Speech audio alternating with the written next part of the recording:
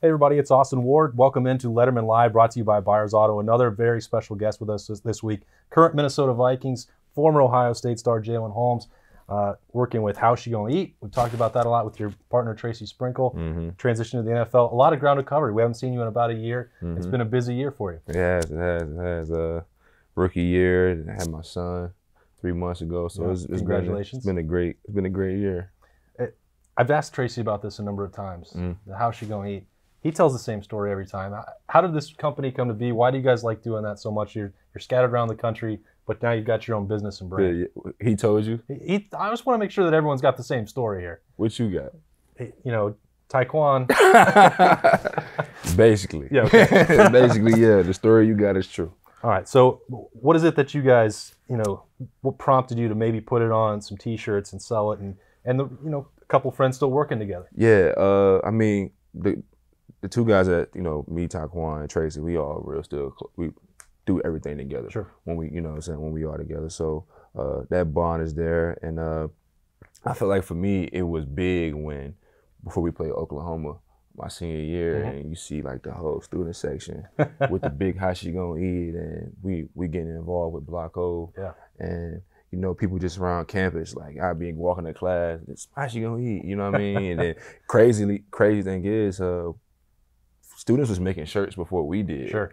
Because you couldn't. And that's a whole nother that's another thing. Yeah. So, but I was just praying that hopefully somebody don't try to take this before we did. And as soon as we got to the NFL, we came together and just made it official. It's still, it seems really popular. Brandon Bowen was wearing some to spring ball practice and getting on that. People seem to really like that message. Aside from where it came from, what does it actually mean to you? I mean, I feel like it's whatever you want to make it. And, Brandon Bowen has a child of his own now, and, he has his own family. It's anybody can take it as, just providing and just having fun with it, really. I done had different people tell me what they like how they use it. So, I mean, it's just really what you want to make it, and that's what we want to do, get our customers just to do what they want with it, and as long as they having fun with it, and that's what the three owners is about, is, having a good time, and we with it. Could be a good Father's Day gift coming up, but yeah, it could be. So look for that. Obviously, we'll plug that for these guys anytime. You should check them out. How's She Gonna Eat?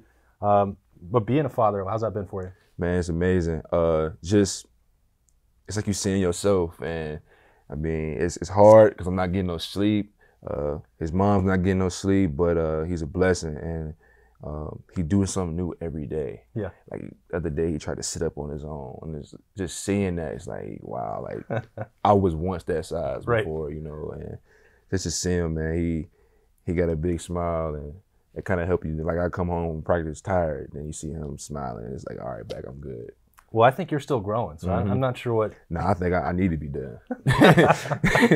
I need to be done. I know I've sometimes you see you guys leave, and I know it's different when you go from Coach Mick, and obviously you guys develop a lot from when you're a freshman to your senior. There's no question about that. Yeah. But it seems a little different though when you get to the next level, and that's all you have to do. You don't have classes anymore. You guys are working out, and it's a different physicality at that level.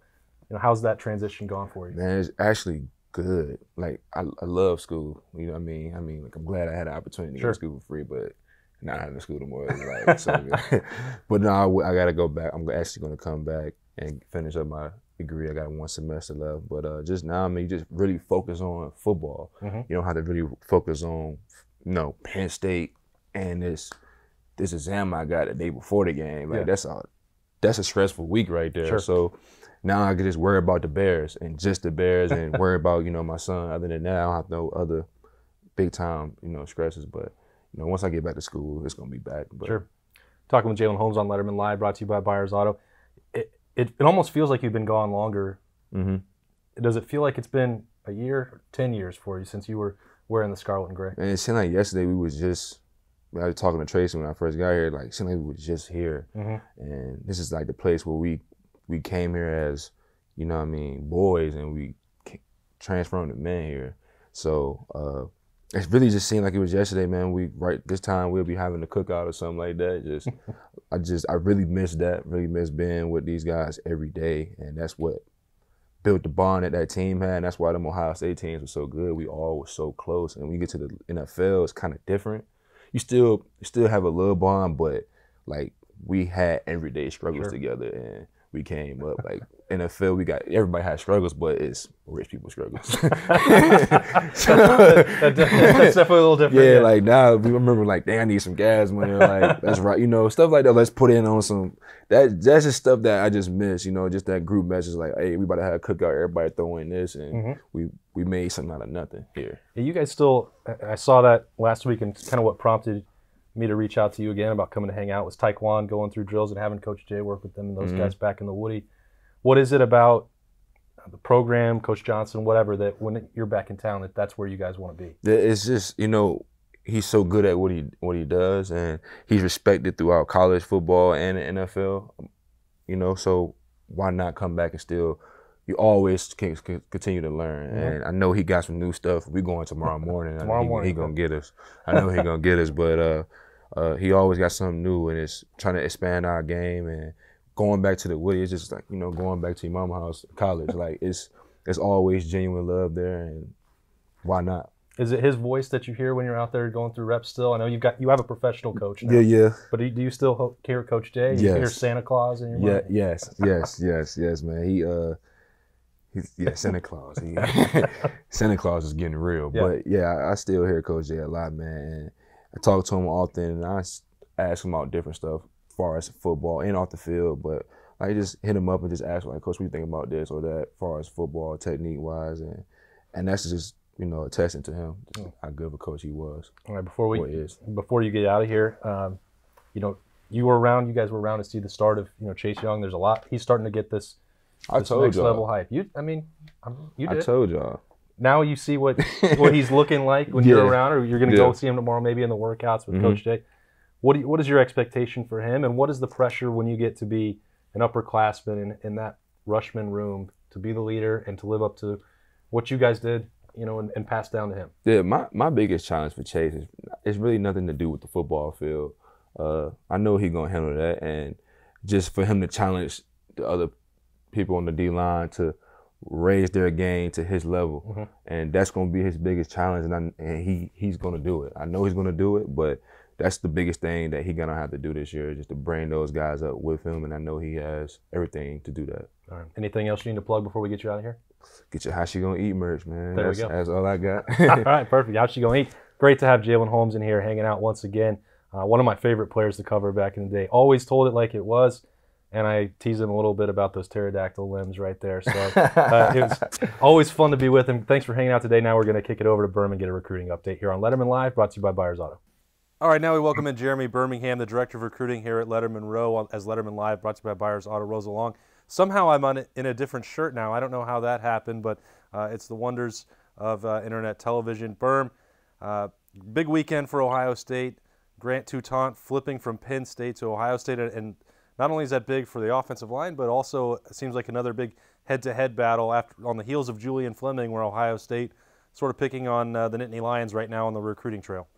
I think back to Urban Meyer's arrival in November of 2011, and the first thing he did was kind of pick on Joe Paterno's Penn State recruiting class that was falling apart as Paterno was being fired, and took Noah Spence from Pennsylvania, the top-ranked player in the state, went out and flipped players that were committed to Penn State, like Joey O'Connor, who was from Colorado at the time. And I mean, I guess he's still from Colorado. It seems like you have to have that nemesis, that adversary on the road. And Penn State has done a great job on the recruiting trail, and they're after some big-time players. But ultimately, as James Franklin said last year, they are not elite, and Ohio State is elite. And when you have a program like Ohio State and you are a high school football player, it means something when you get that Ohio State offer. It's a different thing, and for Grant, that was really the draw. When you look at this, and Penn State is still recruiting at a pretty good level, as you said, but Ohio State, when Georgia was down, they went in there and got some big-time players. Tennessee, when they were having issues with Butch Jones, they went to Tennessee and got players. When Texas was struggling before Tom Herman arrived, that's when they went in and made this Lone Star pipeline. Is it possible that this is what's happening right here, is that Ohio State senses weakness with James Franklin and are targeting him that way, or am I reading too much into that? I mean, I It's a possibility, but I don't know that that's really what's going on. This is a position where there are a handful of programs around the country, Ohio State, Clemson, Georgia, Alabama, Oklahoma, who have risen to a level that's so much different than these other programs are. And that's not a knock on Penn State or Michigan or anyone else. There are just very few programs, very few places in the country that offer all of the things Ohio State can. And for a player like Julian Fleming, if is the prime example here with Brian Hartline and Ryan Day, that offense just makes more sense than it does to go to a place like Penn State where they've had 3 receivers coaches in 3 years. And James Franklin's offense has looked anemic anytime that Joe Moorhead has not been the offensive coordinator. So I think there are other states out there that Ohio State is maybe looking at in a way similar to what you're talking about. North Carolina is one that I think they've started to see that there's an opportunity there. But we saw the Tar Heels obviously hire Mac Brown, and you'll see if they can stem that tide. But there are places like that, but I don't think Pennsylvania is that spot yet. All right. You've written a number of times we roll along here on Lettermen Live, brought to you by Byers Auto. Birm, in your notebook every day, dotting the I's, this weekend, June 21st, June 21st, June 21st keeps coming up, but there's still one more between here and then. So what's on tap for this coming weekend for the Buckeyes? Yeah, the June 14th weekend isn't a slouch either. The Buckeyes have a 5-star running back coming in to visit, Bijan Robinson from Sal Point Catholic in Tucson. They have 3 of their top defensive line targets in Vernon Brockton from Texas, Ty Hamilton from nearby Pickerington, and Jacoby Cowan from North Carolina, and Kendrick Binley-Jones from North Carolina. So actually 4 guys coming in to visit this weekend. And I think that the real thing to watch is going to be Bijan Robinson, because we talk so much about the relationship between Ohio State and Kendall Milton, but it's sort of been left in the dark that Bijan Robinson's still out there because he's never visited. But he's a 5-star guy from Arizona, an area the Buckeyes have hit well on the recruiting trail. And he's a player that many people believed months ago was favoring Ohio State despite never visiting. So this weekend is a really huge opportunity for them to make an impression with him and to say, hey, you know what? If you want to be the guy here at Ohio State, here's your chance. We'll take you and not Kendall Milton if that's what it takes to have you here. But Texas is one school to really watch there. But that's this weekend is not going to be a second fiddle to anybody. Plus, they have a huge recruiting camp on campus on Saturday, so there's going to be a lot of other big-time players in the city. When we previewed the start of camp season for Ohio State, Birm, you talked about that head-to-head battle at tight end that was playing out last week in that first session of camp. And I don't know, did it play out the way you expected or not? Because they left that day and neither one of them had an offer. One eventually came, but did you expect that, or how did that situation play out for what matched what you were looking for? Yeah, I mean, they were both really good. I think that the unfortunate thing for Ohio State fans is if you're hoping for the Buckeye legacy, Luke Lachey, to get the offer, it's that he plays at Grandview Heights High School, and as talented as he is, as physically gifted as Luke is, he is very, very skinny. He's not college ready as far as his size. Joe Royer at 6'5", 225, 230 pounds is. And Joe Royer plays in one of the best football conferences in the country at Cincinnati Elder. And I think that those two things, aside from the fact that he was really good at camp on Thursday, is what separated him from Luke Lachey. When you look at the 2020 football season for Ohio State, you're going to have Jeremy Ruckert at tight end, but you don't know what happens with Jake Hausman or Rashad Berry will be gone. You don't know if Luke Farrell, there's always possibilities of guys leaving after 4 years, even though they've redshirted. So you just don't know where they're going to go. And I think that they thought about this from a perspective of who's the most college ready. And that's why I think that they ultimately decided on Joe Royer. It's not a knock on Lachey, who, if he doesn't end up getting an Ohio State offer in the next few weeks, and I think that's still a possibility if a guy like Cam Large, who is visiting the weekend of June 21st, if he comes in and doesn't commit, I think there's still an opportunity for Lachey to get an offer in a few weeks.